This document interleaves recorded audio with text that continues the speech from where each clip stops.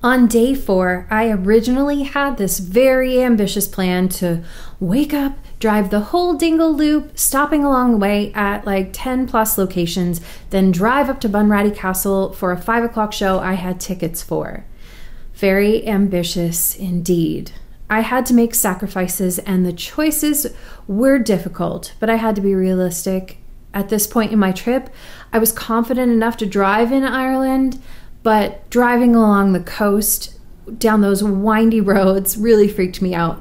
And I had been in Ireland for days and had yet to see the ocean. So I decided to make the trip to Dingle, but only stay for a brief time and then spend some time at one of the beaches in the area.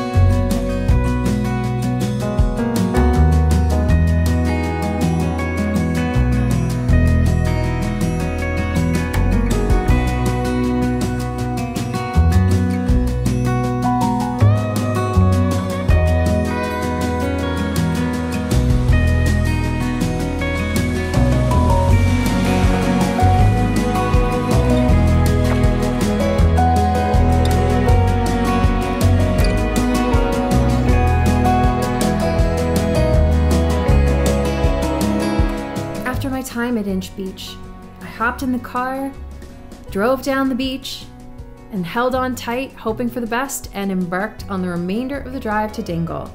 With its narrow, windy, often cliffside roads, I was certainly white-knuckling it a lot of the time, especially the way that huge tour buses just come flying at you, but it was worth it.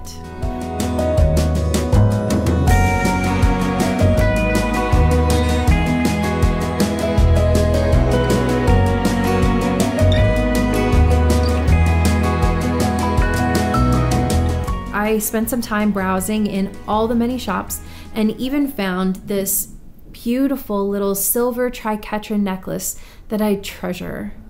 Before I knew it, I had to begin my drive to Bunratty, otherwise I'd miss the show I was so excited to see.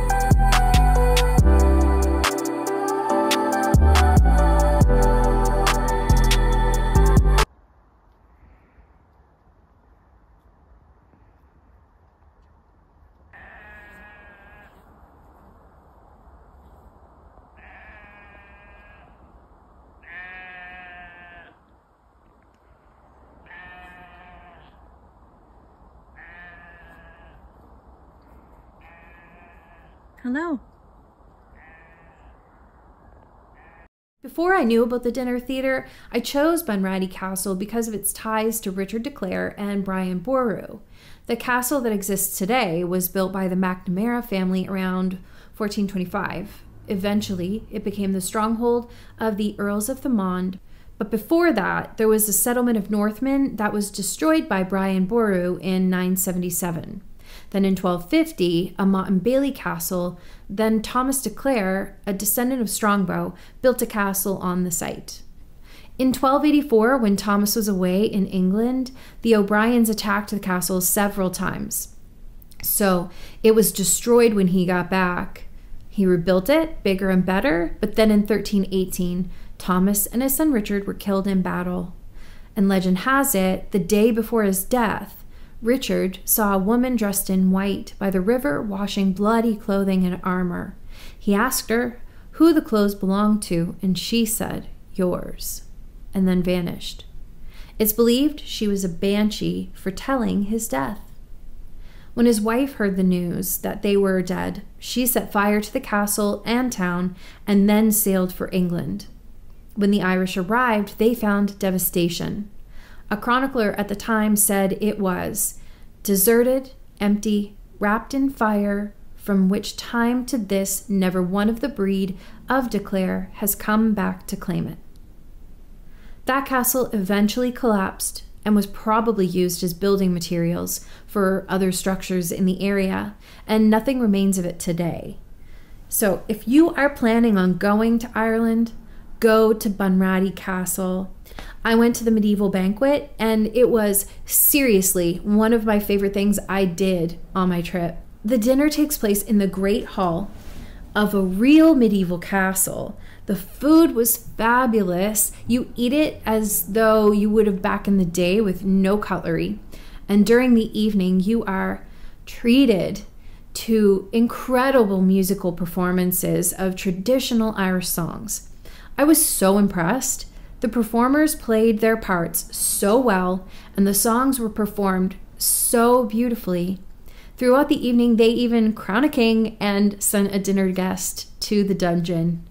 I met some wonderful people, and we went for a drink across the road at a bar called Dirty Nelly's, of which we have one in Halifax when the dinner was done. Until that point, I hadn't really had much contact with people on my travels.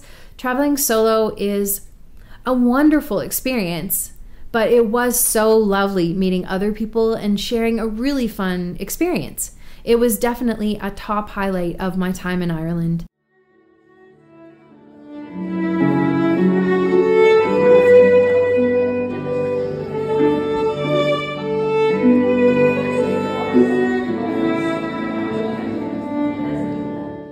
Down by the Sally Gardens is one of my favorite traditional Irish songs. It was stuck in my head for the rest of my trip, and since I got back, I still find myself humming this song. So I will end with this. Down by the Sally Gardens, my love and I did meet. She passed the Sally Gardens with little snow white feet. She bid me to take life easy as a leaf